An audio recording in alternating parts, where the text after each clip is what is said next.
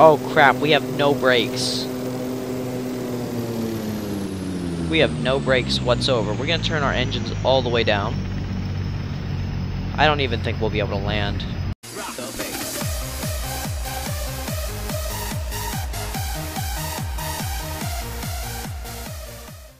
What's up, guys? This is Multi24 Gaming, and I am here with another Extreme Landings Flight Simulator video.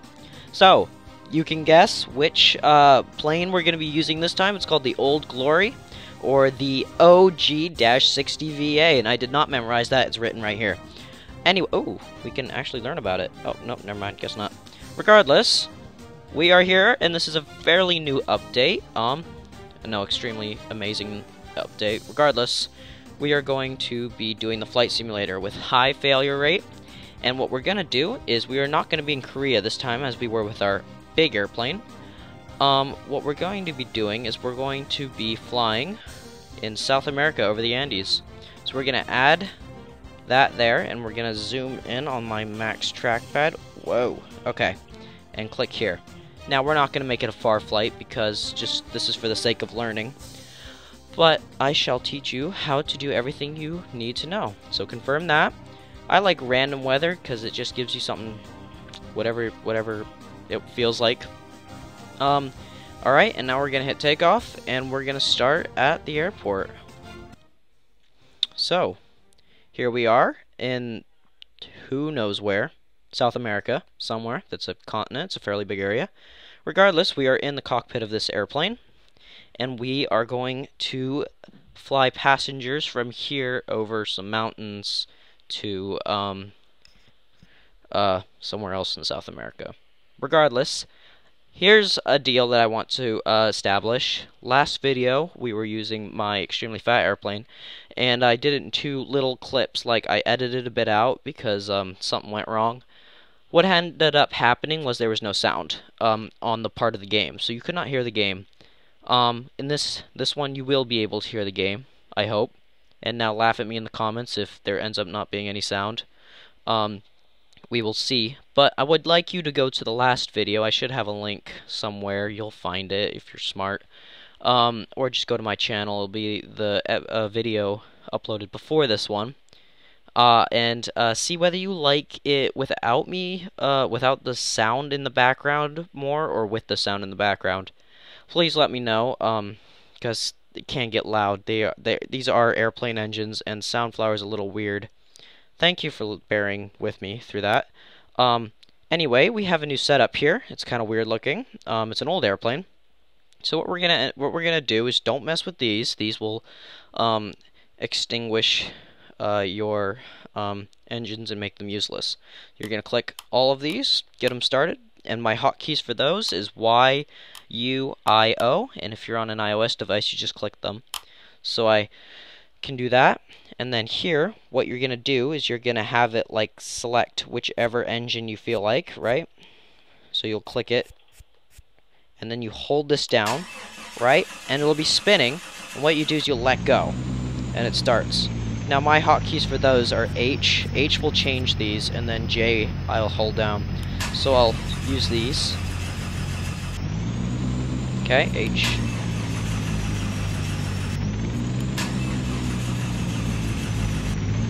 Alright, and we are all set and ready to go.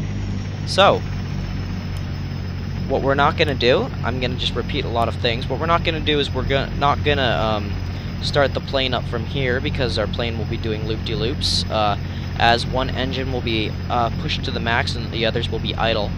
So what we're going to do is we're going to go to basic fly, and my hotkey is Q, and we are going to use that to take off. And so, yep, here we go. And this plane likes to take off around probably about 150, 160, depending on the wind and stuff, but sometimes I loaded it with fuel and also passengers, so it may be later. We'll see though. This plane does take a long time, so try not to pick a short runway when it comes to taking off with this plane. Like, I know Gibraltar is definitely not the runway that you want to be using. Alrighty. Now, let's just take a nap, and then maybe by the time you wake up, we'll be at the end of the runway.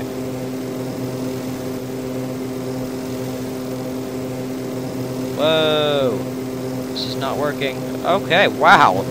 That lifted up really quickly. 120 knots. Wow. That's impressive. Alright, the gear is up. That right there's the gear. The flaps are up. Speed brake. We are going to have problems with the airplane, so we're not exactly sure what those are going to be yet, but I'm sure we'll find out the hard way. And our plane will give us a lovely alarm telling us. We're going to go up to about 2,000 feet. Alright, and I'll show you how to do the, autopilot. So you can hit, we're going to go up to map here, and as you can see, this is where we're going to try and land, and our plane is already headed in that direction. What we're going to do is we're going to click here, just to keep the plane at 3,000 feet. You can adjust it accordingly by clicking and dragging. We have an alarm, so speed, we have no idea how fast our plane is going. Okay, that's a problem. ASY is also another problem. It looks like we have fuel issues. Alright. Anyway, to make sure the plane doesn't veer off course, you're going to use this, and you're going to click and drag it to the direction it needs to be, so about that. And you won't be able to change the direction. So look, I can't steer while it's doing that, because the autopilot takes everything over. So we're flying away from the city here, and we're gonna go over this little patch of mountains, little, as I say, and we are then going to land over there. Okay. Thankfully, it's telling us so that our tires are flat now and not a little bit later. But yeah. So we'll just hang out here. We have everything we need so far. And let's check. I'll show you some of this stuff. This will show you like how level you are with the ground. It's got like the little fluid in there. Right here shows you like if you're in line with the runway, which as you can see we are. The arrow needs to be within the purple thing. These will unlock your tires if they decide to lock up and not come down, and it is not very good when your tires decide not to come down. That usually does end up in a catastrophe. What the heck? Oh, these are the rudders. My hotkeys for those are V and N. Alright, and here you can change the weather, but right now I'm just going to leave it as a clear night, because I like clear nights. And something else you can do is hit time, and what that'll do is that will speed up the plane, so it'll like speed up time, so your plane will go way faster, and all these adjustments will happen way quicker. What you don't want to do is click that when, you have faults on. As you can see, we're having another fault. See, what would happen is we've run out of fuel here, so what we got to do is we got to do that. As you can see, we've run out of fuel on this side, so we're going to transfer some fuel over. Or do I transfer the fuel this way? We've lost, like, capability of both of those engines. It's a little hard to tell with these dials, but we're going to have to turn our engines back on while flying. As you can see, these two are going to balance out, and that's what we want. And also, we're also going to run into some mountains if we're not careful. Okay, that seems about good. What we're going to do is we're going to raise the elevation a bit so we don't end up crashing into any mountains. And we're going to turn those two engines on again. So, 4, oops, that's not the right one. Alright, so 1. We now have fuel to supply to them, so it's not a problem. There we go. Good. There we are. And we're pretty... Like, as you can see, the Andes are the huge mountain range. They're the second largest in the world, I think. Second to the Himalayas, and under that is the Alps. So we're actually going to make the plane go even higher to 12,000 feet, maybe? Oh my gosh, we got a serious leak. If it's already... Okay, yeah, we've got problems. We're going to probably have to fly without those two engines. No, what we're gonna like transfer all the fuel over here, because obviously there's a leak. There's a leak over here, so if we just transfer fuel from over here to over here, what's gonna happen is that all that fuel's gonna leak, and we're gonna lose all that fuel. So we can only hope that we'll get there on time. Otherwise, there's not really a way to turn around and go back. I mean, oh boy. Well, we'll see. Now I'm gonna risk and hit time. Whoa, okay, reverse. Alright, obviously we're not gonna have our reverse capabilities. So it'll let us know if a new alarm shows up. But right now it doesn't appear that we have any more bad things that are gonna happen to us. We're almost there. As you can see, I've sped up time. And hopefully we don't run out of fuel before we get there. Come on, we got this. Oh boy, the fuel's going by super fast because we've sped up time. It took me a really long time to figure that out, why that was happening. It looks like we're gonna make it, actually, though, with only 2 engines on one side. Alright, almost there, good. We're gonna turn these off so we now have manual capabilities. And as you can see, we're extremely high up, so we're gonna start our descent. Let's just check this. Oh, looks like our fuel is fine. Okay. Alright, we're good for now then. We'll be able to land. We're gonna put our flaps down.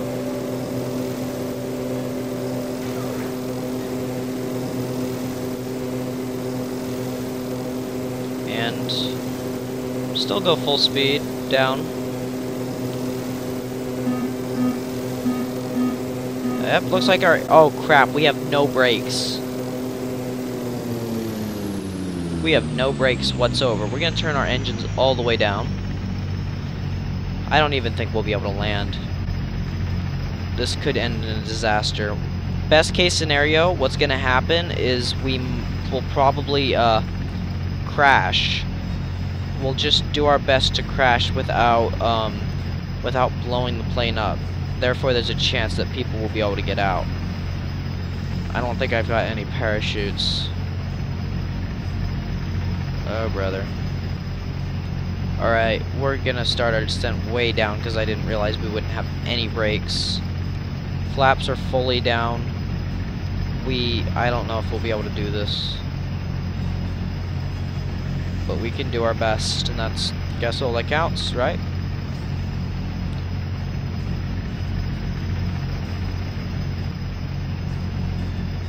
I don't know why I'm doing that. None of these brakes are going to end up working. I just feel like I need to be doing something. Alright, we're going to make a steep descent. Now, all of you people are saying, everyone's going to be unconscious. Well, yes, they are.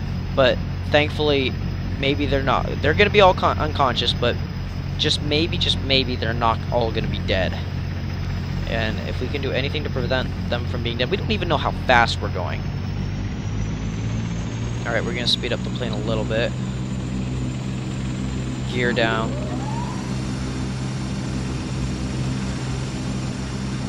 There we go. That worked out.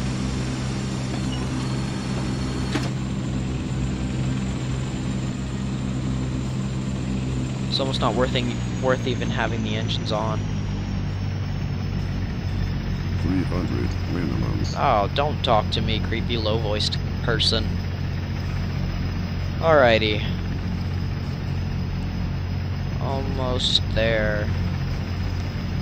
Going as slow as we can. 200. I don't think we're gonna make it. I'll speed up a bit. 100. Yep, gonna do it. Oh, I see our shadow. Alright, there we go. Now I cannot see the runway. Alright, there's the fence. We're gonna have to touch down as soon as we possibly can to be able to 50, stop in time. 40, 30, 20, 10. There we go. Ooh, that was hard. Alright, we got this. Our tires are flat too. We gotta use our rudders to keep us in place. Oh, shoot. Oh, boy. There, I think we're gonna get it. I think we're gonna do it. Yeah, we're gonna be fine. Everyone on this plane is gonna be fine. Whoa, this thing's hard to control. Whoa. The flat tires did help, actually. It helped stop us faster. We did it, guys. We did it. Everybody's not dead. And the plane landed, and we got over the Andes, and we're here. Thank you guys so much for watching, and next video, I will be doing the business jet. I've already done the Concorde. That was back, like, almost a year ago. It's got a lot of views. A lot of people hate me for it, so, yeah. I'm gonna not do a Concorde video, unless you guys want me to. Let me know if you want me to. Or if I feel like doing another one, then I will just do an extra, 1 year later, better Concorde. Who cares? Anyway, thank you guys so much for watching. Next video will be the business jet. Anyway, see you guys. Bye.